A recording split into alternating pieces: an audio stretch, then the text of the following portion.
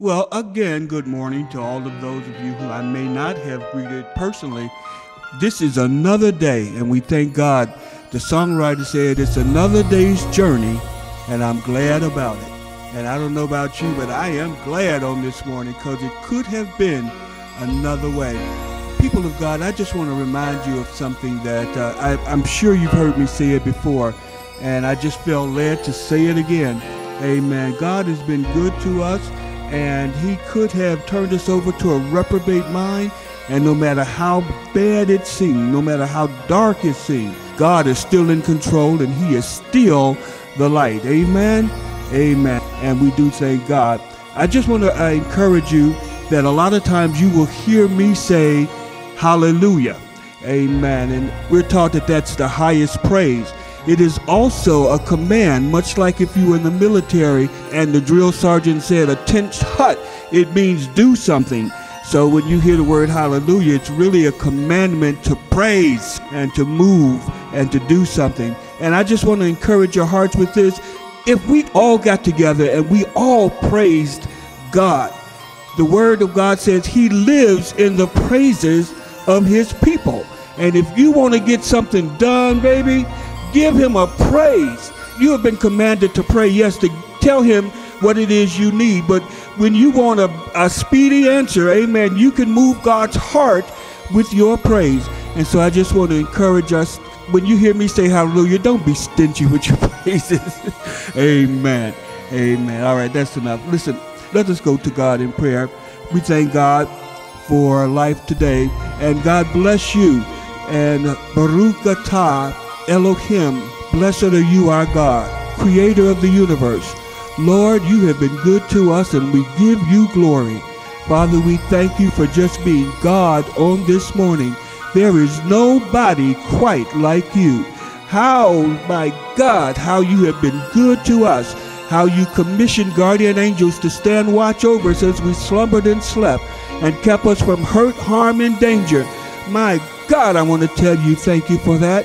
Father God, thank you for touching us with a divine finger of love that we could rise this morning to see the dawning of a new creation that's been coming ever since you created it, and it arrived perfect and on time and on schedule. And we thank you for the possibilities that this day brings. Father, we just thank you because there is none like you. We confess our sins before you. God, we've sinned so many times. And if justice would have had its way, we'd be locked up in a mental institution. We'd be locked up behind bars. We'd be 6 feet in the grave. But God, you allowed our golden moments to roll on a little while longer. And for that, we tell you thank you. We plead the precious blood of Jesus that was shed at Calvary, because that blood has covered a multitude of sins. Father God, we've got so much to be thankful for this morning. We thank you for life, God. God, we thank you that we were enclosed in a right mind when we woke up. God, we thank you that the tongues in our mouth were not cloven to the roofs of our mouths. That, God, we yet have the activity of our limbs and the articulation of speech. Father God, we thank you that the death wheel, the hearse, did not stop at our doorsteps last night. But God, you protected us. Even when the enemy had declared that it would be our last night, you said not so. And I'm telling you, I'm so grateful for that, God. I just want to tell you, thank you, thank you, thank you. We thank you for forgiving us for our trespasses. Father God, there are so many pressures that seem to come upon us. God, it seems like the world is going crazy and cuckoo, but God, you're keeping us with a sane mind. Father God, we thank you that you gave your only begotten Son, Jesus. He gave up his life on the cross so that we could have a right to the tree of life. And because of that, we now have the remission of sin. We thank you that his blood presents us faultless before your throne. We thank you, God, because he has borne our griefs and carried our sorrows. The word says, yet we esteemed him stricken, smitten of God, and afflicted. Father God, help us to be tender-hearted with our young people, compassionate with our senior citizens, sympathetic with those who are stricken, and tolerant of those who are weak and wrong. Father, we stand in agreement that every prayer request that aligns with your will, your word, and your way. You are the God that created us. You know everything there is to know about us. Father God, we lift up every person whose name went unarticulated, but we know that there are so many standing in the need of prayer. We're thanking you for your grace, your mercy, your loving kindness, your compassion, your peace, and your tranquility. Father, keep on doing what you do. You do it so well. You do it best. You know you can make a way out of no way. Keep on opening up those shut doors so that we don't go through the wrong door, God. Keep on opening up the doors that we should go through. Father God, keep on making a way of escape out of every temptation. In your words, you said you would do it. And since you are not a man and you cannot lie, we're counting it as done. Even if we can't see it, even if we can't feel it or taste it, even if we can't recognize it with our senses, we count it done. Our trust is in you today. Father God, sometimes the road gets rough, and there are times when the going gets tough. The hills are hard to climb. There are times when our loved ones disappoint us. There are times when our friends have turned and walked away. There were times when the doctor only shake his head. Father God, there were times when people smiled at us while they were digging ditches for us. There were times when it seemed like the script got flipped. Everything felt like it was turned upside down. Help us to stand, God. You said it in your word, having done all to stand, stand some more. Father God, we ask that you would wipe away the tears that were shed in the midnight hour because of an unkind word or a thoughtless deed. Father God, wipe away every painful thought and remembrance. Wipe away every insecurity that would tempt us back into the sinful ways of our past. Father God, don't let us go back to our comfort zone. Help us to move and push forward, God. Help us to focus our gaze on the things that are upward and forward. Daddy, we thank you for redeeming your word. You sent it out. Sanctify your word. Let it accomplish whereunto it is sent and not return unto you void. We're grateful for your word that declared that weeping may endure for a night. I don't know who I'm talking to, but listen, joy is coming in the morning. Don't give up. This is not the time. This is not the time to throw in the towel. I know it seems dark. I know it seems hopeless. And you're wondering how in the world can you make it? But I'm telling you, God is still in control. He has not forgotten about you. And when he's silent, he's moving and working things out. We thank you for your word that says that all things, hallelujah, are working for the good of them who are the called according to your purpose. Father God, we lift up especially those people who are suffering from dementia and Alzheimer's. Father God, how it robs the memories and the very sense of their being. So Father God, restore the memories, God. Get the brain cells to working right. And we pray especially for those caretakers. I have been in the situation, so I know what I'm talking about. It sounds easy, but it is not. You wake up tired. You go to sleep tired. So, Father, for those who have taken on the responsibility of taking care of others, God, give them an extra measure of strength and understanding. Wipe away even the tears that they don't cry. Father God, we just thank you because we're walking in joy now. We're walking in victory. We're walking in authority in new realms, divisions, and new zones, God.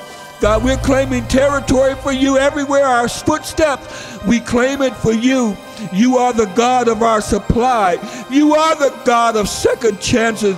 You are the God of miracles. And because of your presence, in your presence, things are changed and things are better. Our health situation is changing for the better. Our financial situation is changing for the better.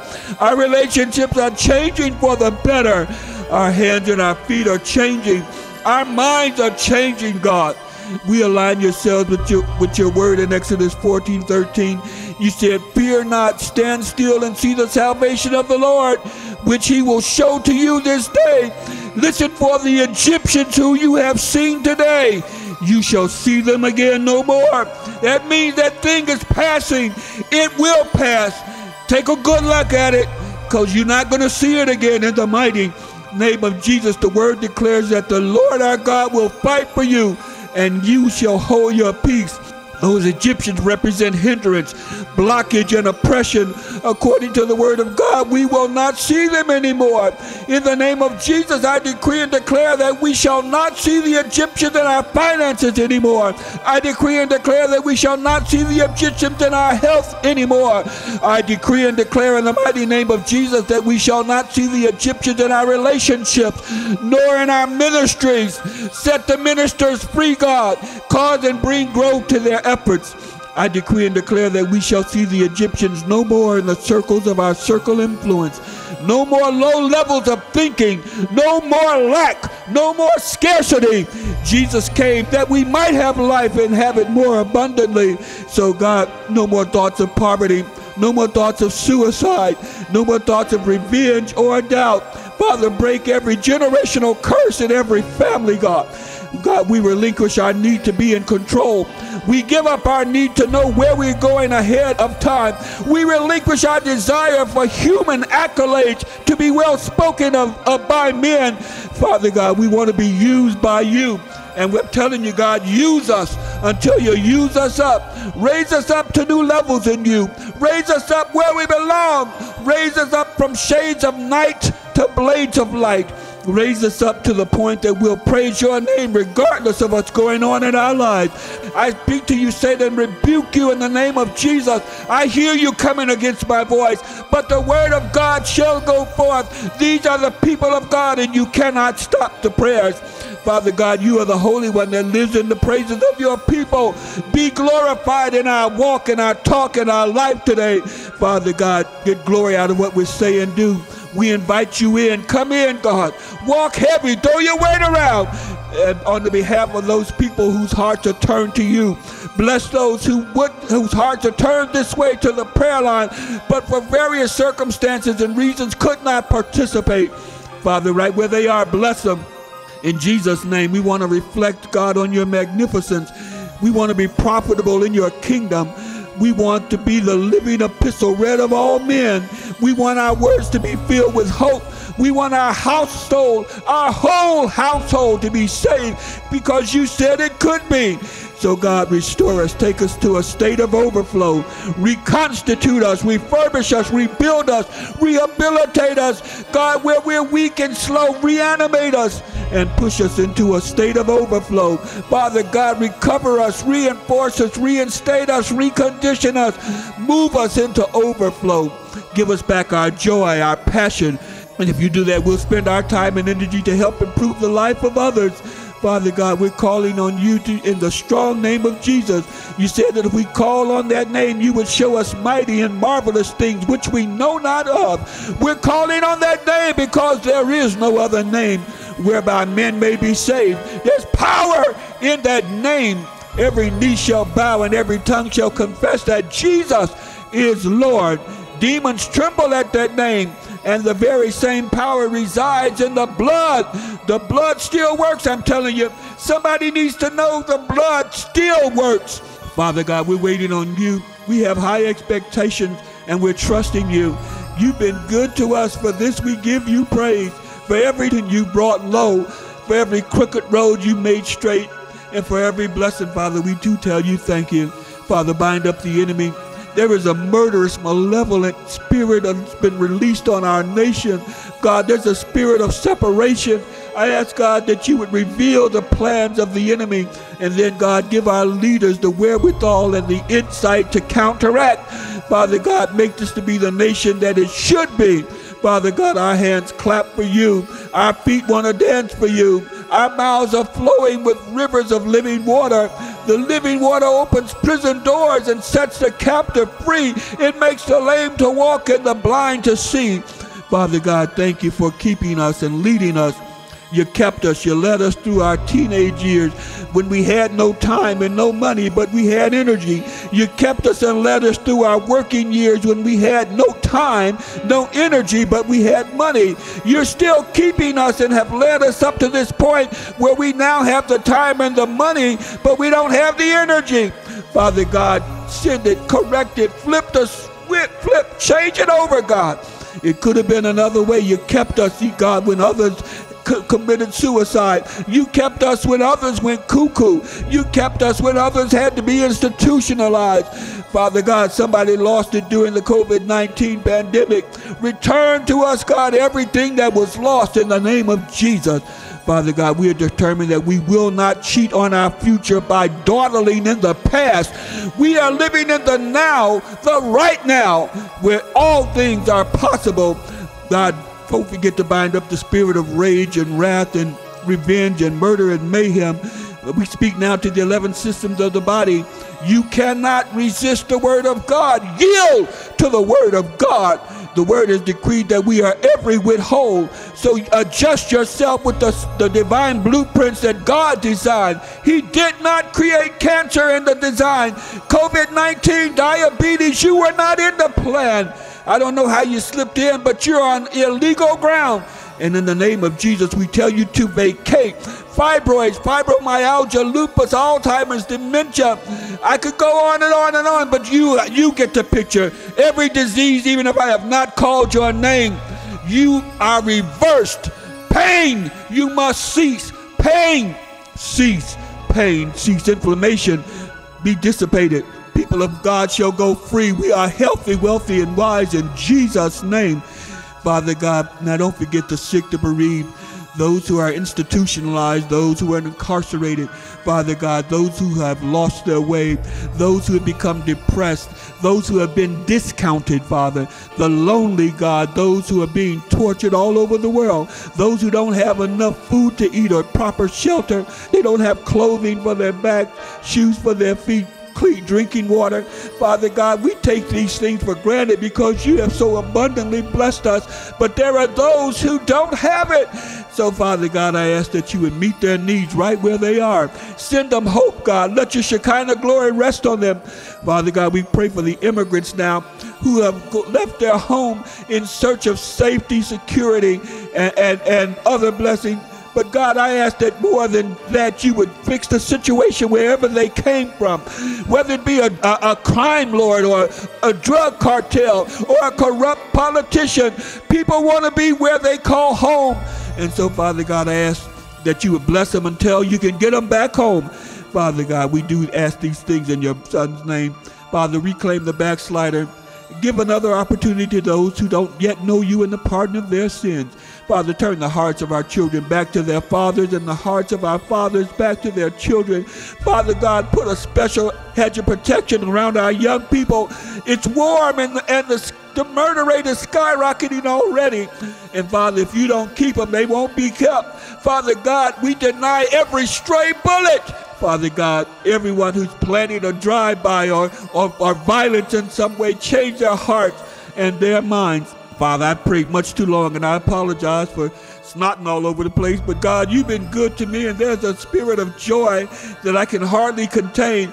So God, I've got so much more I want to talk to you about, but I'm going to cut it off. God, I'm going to ask that you would do these blessings for your glory, God. In the name of Jesus, if you do them, we'll be careful to give your name the praise. And if you don't, you'll still be God. And Father God, in my excitement and in my zeal, if I have been amiss, if I have failed, if I have forgotten a name or a situation, do it for your glory in Jesus' name.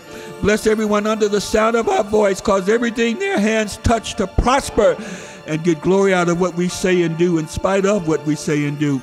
It's in the matchless name of Yeshua HaMashiach that we submit this prayer. And those in agreement will signify so by saying amen, amen, and amen. Hallelujah. Hallelujah.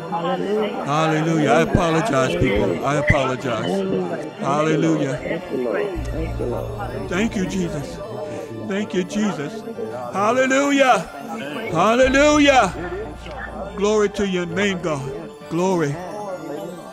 Shalom, everyone. Be encouraged and be blessed. Amen.